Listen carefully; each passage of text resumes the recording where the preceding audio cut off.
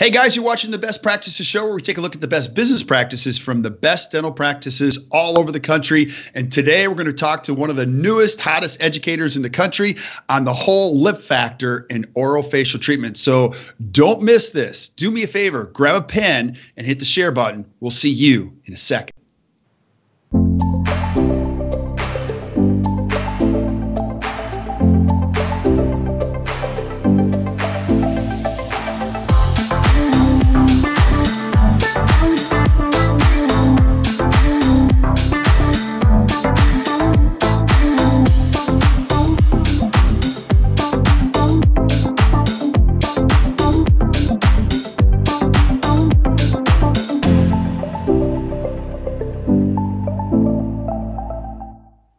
Hey guys, welcome back to the Best Practice Show. Thank you so much for watching. Crazy grateful.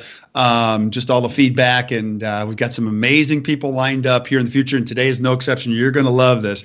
Dr. Kyle Stanley. Took me a while to get him, but I got him. I finally got him on the show, so it's going to be fun. Now, a couple show notes. If you're where you're shooting this live on Facebook, so do me a favor. If you have a question during the live feed, please add it to the feed, and I will give it straight to Kyle, and we'll get the answer straight from the top. And then also, if you're watching this later on and you have a question, I'm sure somebody else has the questions. Don't be afraid. Go ahead and ask it, and we'll make sure that we give you the right answer, get you the right answer, because I want you to get the most out of this while you're watching these. So, and the dentist I have today, one of the hottest young speakers in the United States. It took me a while. I kept trying to track him down. Finally got him. And Dr. Kyle Stanley, and he's involved in a lot of different stuff. Now, I know who you are, and I'll say this. You have been voted one of the top young 10 speakers in all of dentistry, along with our good friend, Dr. Josh Austin, just recently, right? That's right. Is that correct? Yeah. And you've got like 40 dates a year. That's way more than me. I don't know how you're doing it, man. And you're married, and you got a child too. So we're going to talk about your whole journey here. And you've had some incredible mentors. Like, you started early with some of the best with Pascal Magnier. But take us through your journey, because while I know your journey, somebody watching this may not. Can you tell us who you are, Kyle, and a little bit about your journey and where you're at? Sure. Yeah. First, so thanks for having me. It's an honor to be here and be among the other, people that you've had on this. I'm humbled to be here. So thank you. So I am from Southern California, and I went to USC. And while I was at USC, I was lucky enough to study under a guy named Pascal Magnier, who many people know, the father of biomimetic dentistry, minimally invasive dentistry, veneers. He's just a fantastic guy. And while I was there, I was part of something called the Aesthetic Selective, where Pascal really works closely with a small group of people. And we became friends. He really became my mentor. Me and my partner, Matthew Najad, we really grasped onto him. And then I told Pascal, I said, I really want to learn implants. And he was like, okay, you want to learn implants? All right, you have to learn Portuguese, and you have to move to Brazil. Mm-hmm. And, he has a French accent. So I was kind of like, wait, did I understand what you said correctly? So I moved to Brazil. I did my implant residency and implant specialty. Then I came back. I was teaching at USC with Pascal, and we started talking about Sasha Jovanovic. And he said, "Do you know Sasha?" And I said, "Well, I've read all of his papers. I've seen him lecture. He's a father of bone regeneration." And he said, "Well, let me have you meet Sasha."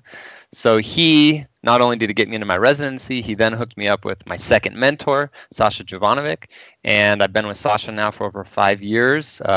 We teach together, we practice together a little bit as well. And then in the last year, my newest mentor is Christian Coachman. Mm-hmm. And I've been really lucky that Christian has taken me under his wing and believed in me and really promoted some of the stuff that I'm doing. So I'm just a product of 3 amazing guys that I've been lucky enough to study under. Yeah, and if you're a young dentist watching that, listen to what Kyle says. I mean, this is key to your future, is just being in the right circles. I call it the neighborhood. Make sure you're hanging out in the right neighborhood with people, because it can add so much to your life and so many great things. Now, there's so many things I want to talk to you about and ask you about, one of them being the lip factor, which we're going to get into in a second, but you're now also going to be on the main stage at the Seattle Study Club Symposium next year, which I'm so happy for you, buddy. That is like, that's the bomb. And, I snuck my way into that. And here's the the way that I did it. So I was set to do it for this year, for 2017, but then I had a kid, and he was born like 10 days before.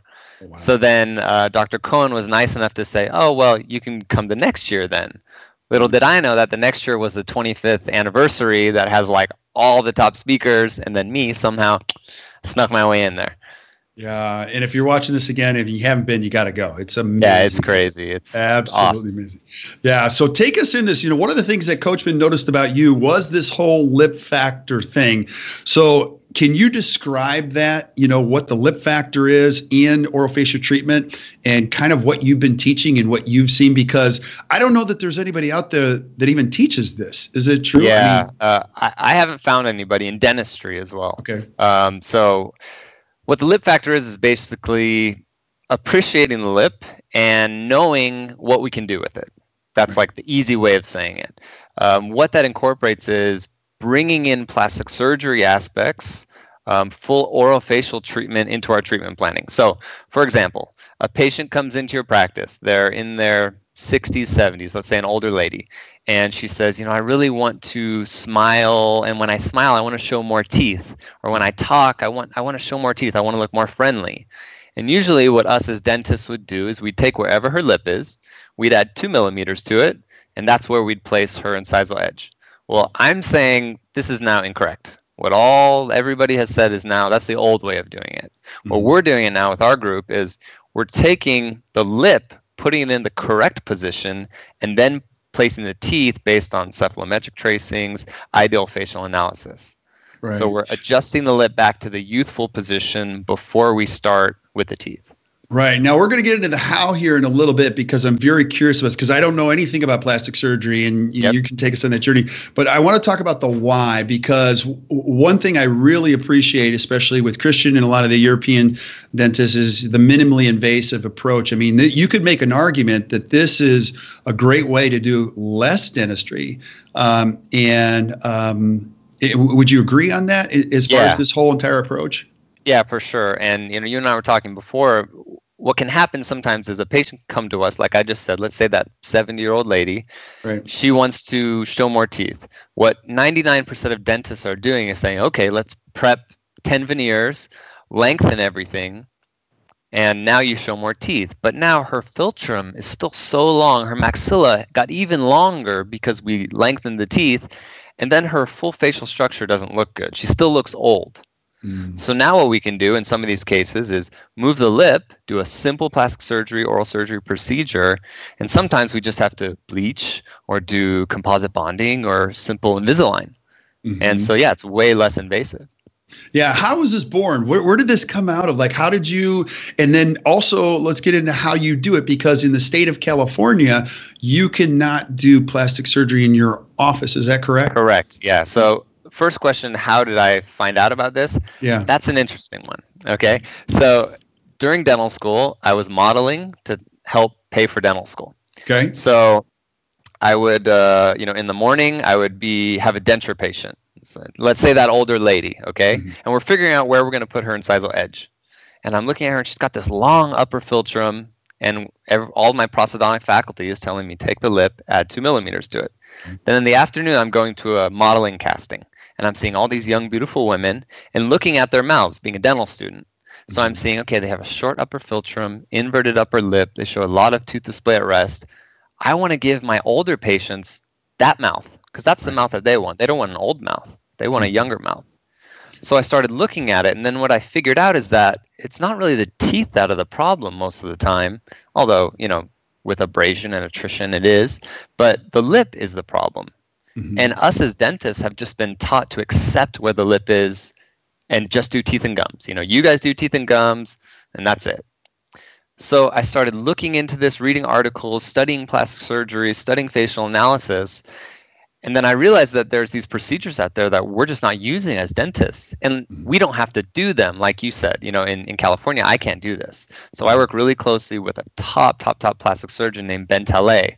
And Ben is like the top guy for lip lifts. And this is one of the procedures that we use. So now we have oral surgeons that are doing it. We have plastic surgeons. In other countries, some of my friends from Spain my friend Eduardo de la Torre, he can actually do this in his practice in Spain legally. So, in our classes that me and Ben teach, we're teaching general dentists, oral surgeons, plastic surgeons, anyone that's doing surgery on the face. Yeah. Boy, you could create a whole nother segment to the argument how the teeth fit into the face. I mean, there's like a whole nother channel that we can go down here too. Now how do you do this? Well, let's start with this.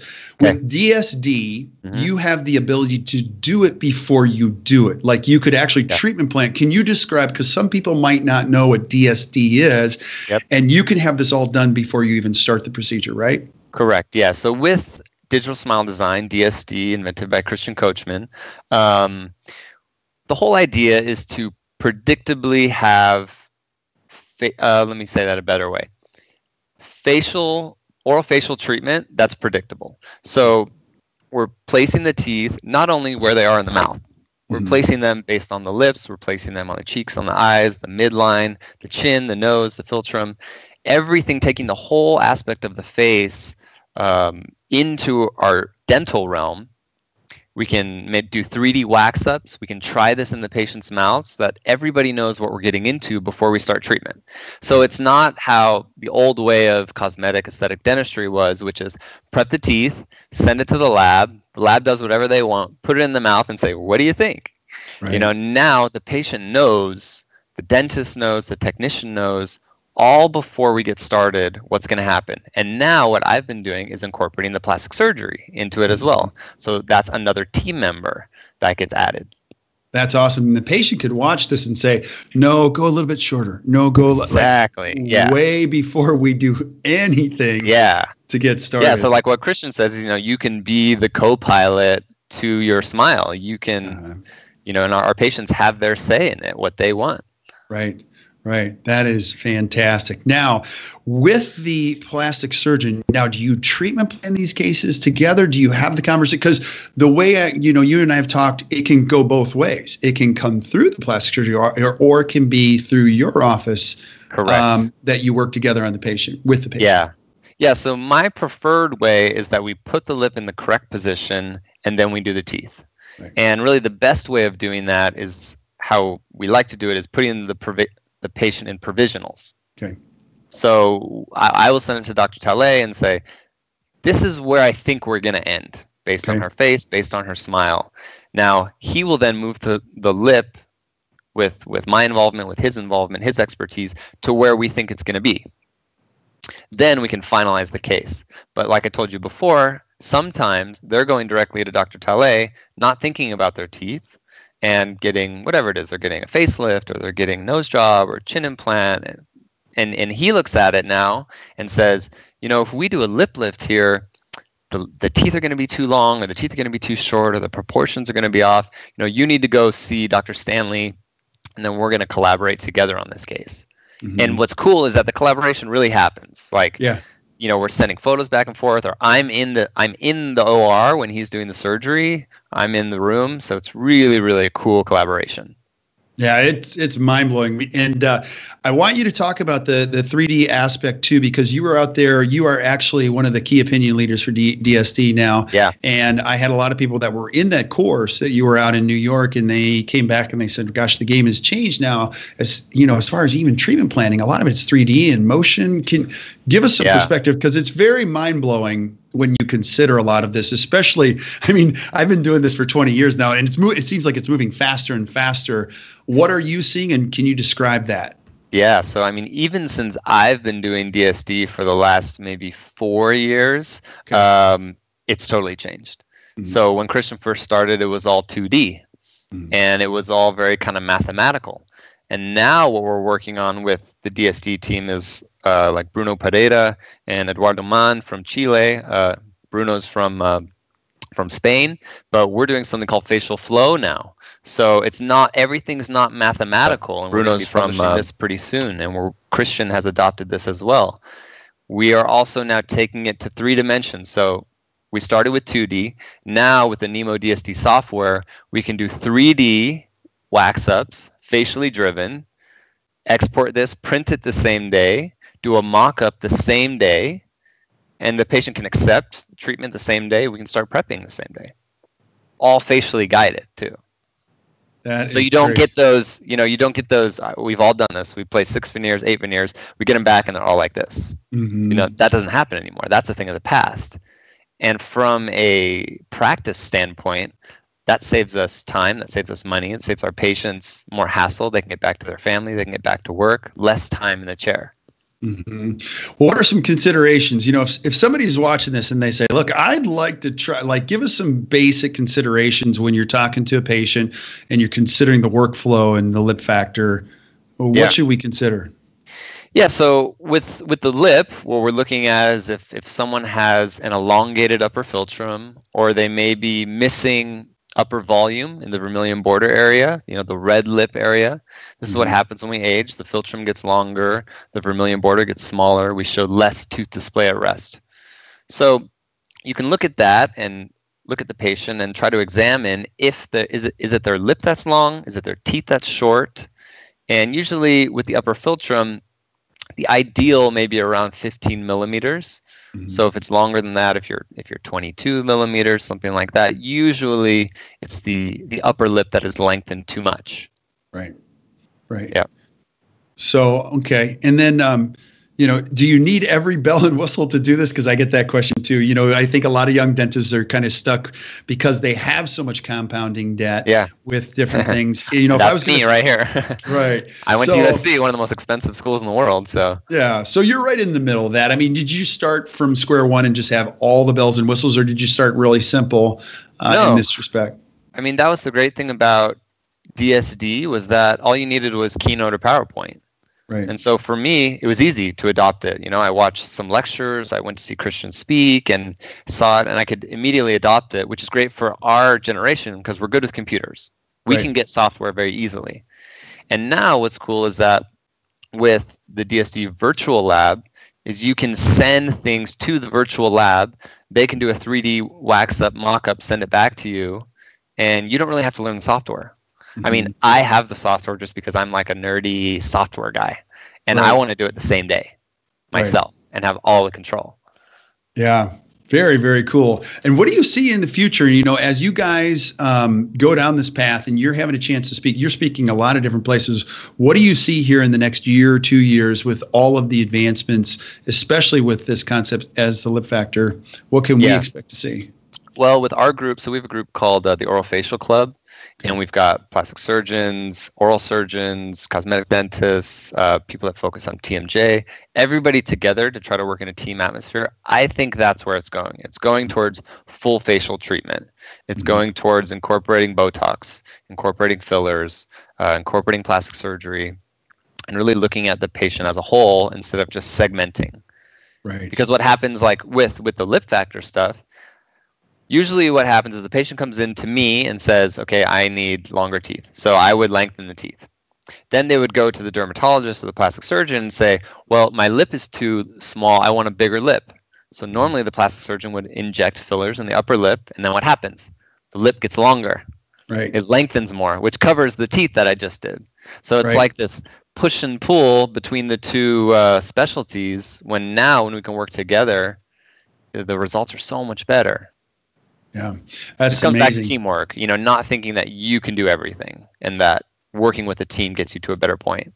Well, with technology too, you actually can work with the team virtually through Skype, just like we are now. Yeah, I mean, it's just makes it crazy easy and full in real time, and all the images are right there. Now, and that's another thing that I think where dentistry is going too. Like, I'm working on a case right now with my friend Matt Kepke. He's in West Virginia, so he's an oral surgeon in West Virginia. He's working with me, and he's working with Sandeep Raul in Florida. So I'm in Canada, Sandeep's in Florida, and Matt Kepke is in West Virginia. We're planning an all-on-4 case together with a lip lift.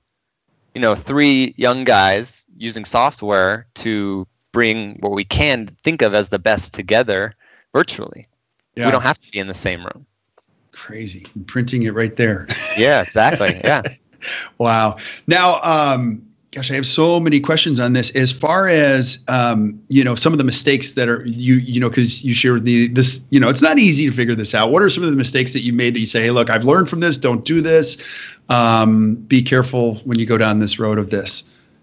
I would say when you're doing a full digital workflow is to test things first, or the first cases that you're doing, do it digital and do it analog. Okay. And then compare and see. Digital might be better in some sense, but in the other sense it might not be. Where, what materials, maybe this printer isn't as good, or this resin isn't as good. And I think when you can go side by side through the whole step, through the digital impression, which one's better, which one's faster, what's the best, then through stone or printed model, printed veneers or hand-built veneer, all that stuff, at every step, if you can compare, then you can start to see. You may not do full digital workflow in your case if you don't have access to it, like what you were saying, or maybe you just don't like the final result. I mean, we have a lot of people that do full digital workflow and then hand-built veneers. Right. Which is great. Yeah. Yeah, absolutely. And I do get this question, and I'm sure you can appreciate this one.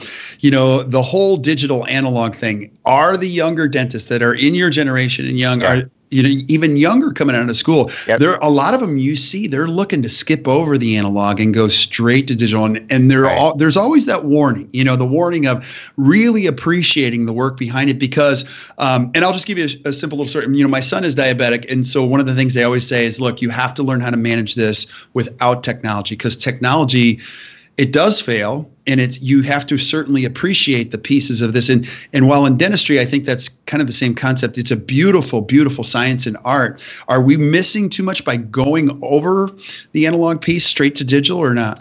Yeah, that's a tough question. I don't know if I have an answer for that, because people ask me all the time. I teach a lot about implants, and I do every implant guided in my practice. And people will say, should we teach people coming out of school how to do it freehand first? Right. And I kind of don't think so. I mean, there's very rare times that I can't use the guide, and it's mostly based on access. Right. But I think that teaching them, guided from the beginning makes them understand the guide, because everyone's going to be doing guided surgery for every case now in the next few years. I've been doing it for a few years. I got started a little bit earlier, but I can't imagine doing it without that now. Yeah. So I think getting people started new doing guided surgery is kind of the same thing. If you get started doing the digital workflow, you'll be better at it. I don't know. Do they really need to know how to pour up a stone model anymore? I don't know. I don't know if I can go either way on that. Right. Well, I thought I would ask you. Well, I can't speak from either side. I'm just throwing you the questions, because these are the questions I get, because I get amazing questions all the time when it comes to this stuff. But I figured we'll just ask you, because you're right in the middle of it. Also, when you're looking at the lip factor, anything else that you would say, just other things that you would say are important to consider when you're treatment planning like this? Yeah. So one thing that was really interesting is I started looking at this when I was in dental school. So back in 2009 was when I started looking at this, 8 years ago. And one thing that was hard for me is to get plastic surgeons to call me back. Okay. It took me a few years to get plastic surgeons to call me back. Then I found Ben Tele, who's also a young guy. Awesome. Very, very highly, highly trained, educated. But he understood that it's not you do this and you do this. So that was one thing. Is get started early. Find a plastic surgeon that's cool, that can understand you and know where you're coming from, and realize that together you guys can do better things. But one thing is that the lip lift, the procedure that we're doing, there's a new way to do it. It's called the modified lip lift, and this is something that Dr. Tele came up with. So when I started talking to plastic surgeons, what they would say is, oh, the lip lift, that's been around for decades. You always get a scar underneath the nose. And then I would talk to Ben, and he would say, rarely do we ever get a scar. And so I started figuring out, what is he doing differently?